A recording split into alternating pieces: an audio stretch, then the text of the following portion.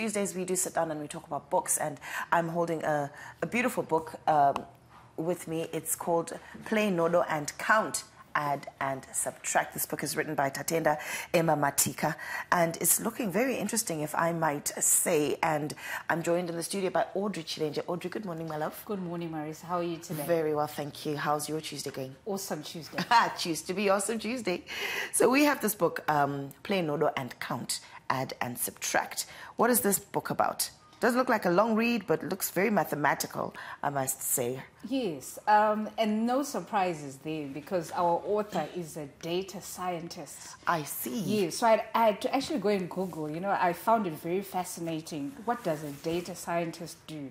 So it says here, they collect data from a multitude of different data sources, organize the information, and then translate it into solutions for business and just life in general. Oh, wow. Yeah. So she's taken that not just for the business older people, but for the kids as well. She has done that. And I must commend her, because she's based in Düsseldorf in Germany. I see. And then now she's over there, but she's embracing her roots. She wrote a book about Nhodo.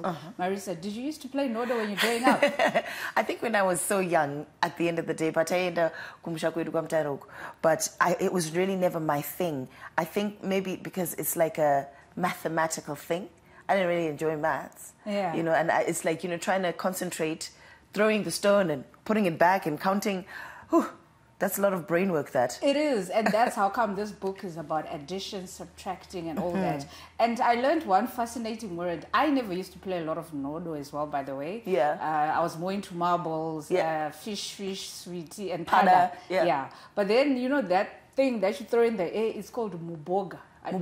Yeah, because I'm looking at the definition right here of Nhodo. It says a game where a player throws a stone called muboga into the air, takes out some stones from a circle, then catches the muboga. So that's like you throw it, take out stones, catch it. Okay, brain work.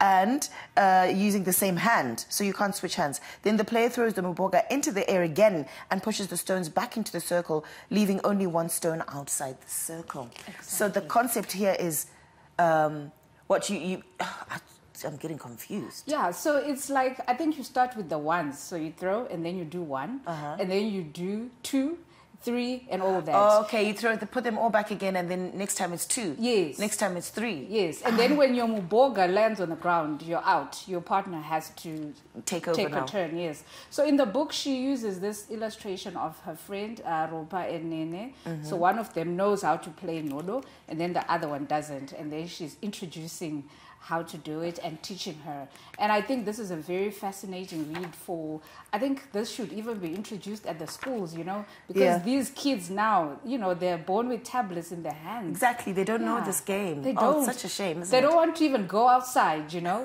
So this, they could actually play, you know, anyway they can do this.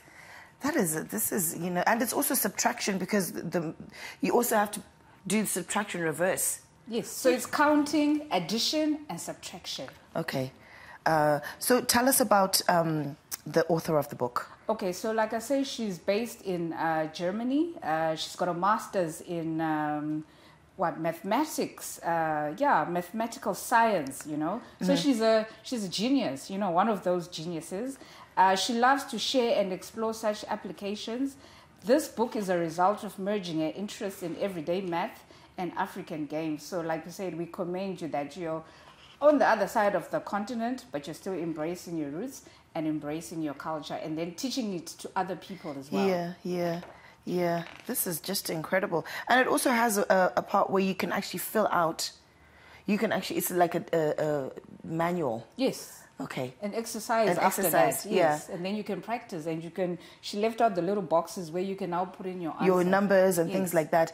And then the next book, she's highlighting what she's going to write about. Yes, I found that interesting as well. And I'm very encouraged that she's bringing a book too. She's going to introduce another character. So it says, join Ropa, Nene, and Siwo as they play a new game in the next book. So I don't know if it's with the ball, is it? So I don't know what it is. Raga Raga or Maflau, one of those ball games. Well, you have to, I don't know if you can zoom into this or if you can see what the last game is here. TD, if you can just, zoom into this, I don't know. That game where the ball, what is that game called? So there's Raka Raka. All I know is, no. Yeah. That's them. Maflau. That's Maflau. And this is the introduction of the third. You see, it's all mathematical here. And then the introduction of her friend with the next book. And it's actually quite rich because it's talking to us about the things that we, like you said, she's bringing out the things that we used to do Gudara. Yes. Instead of just playing indoors. Yes. And it's not even just an African cultural thing. She's introducing it as well to the Western world. Yes. That they can also partake in these games as well. So every parent must buy this book because your kids, I'm sure they don't know. We can't be just doing Peppa Pig. We need to be doing our own books with our own customs and our own games. And it's $10, chete, at lifestyle bookstores. That's at Eastgate. And then it's also available on Amazon.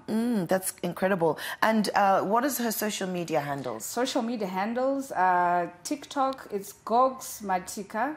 Then YouTube, Tatenda Emma, LinkedIn, Tatenda Emma Matika. And guess what? I actually found her on LinkedIn. Oh, yeah? A couple of months ago. And I went to her inbox. I'm like, wow, I saw this picture of your book. Would you like us to review it? Because I found it very interesting. Yeah. And I went through her profile and, she's a fundi. But then she's also an artist. So I found that very interesting. Very interesting. Yes. So, I mean, what is the lesson or maybe a quote that you can talk about in this book? Okay, let's talk about a quote. To all the young minds, may they embrace the richness of traditional games and uncover the educational treasures they hold.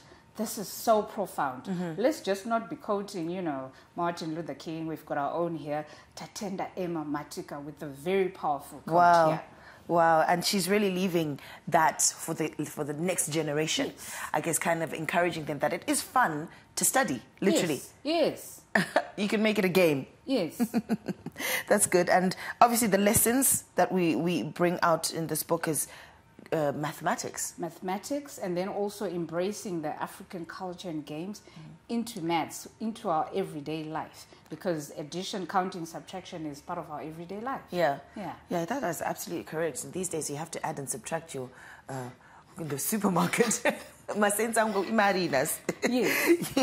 So that's very good. Thank you so much, Audrey, for kind of highlighting this book. Just one more time, where do we find it again and how much is it? It's at Lifestyle Bookstores. The shop is at Eastgate Complex and it's $10. $10 chete, guys. This is a book to get. This is a book to also introduce your kids. If you have those kids who are always on their tabs, always on their phones, this is a book to kind of introduce them to, just to bring them to remember the younger days, your younger days, and what you used to do. Actually, in fact, it'd be fun for you as an adult to also go out there and play. I'm actually going to try it. I'm actually going to try it with my little ones. Yeah, I want to see how to balance the book. Exactly, so that it's never too late to learn, right? Never.